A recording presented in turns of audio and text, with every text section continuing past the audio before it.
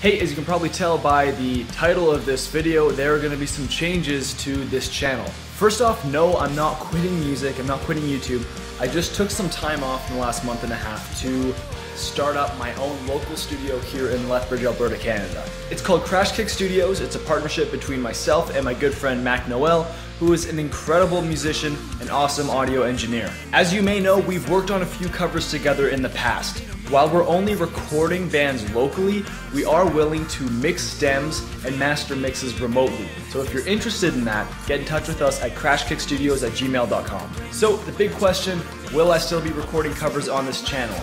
Not as many as before, but for those of you who don't know, I play in a band called Crash Kick, and we're currently working on album number 2, so you will hear tons more original music on this channel.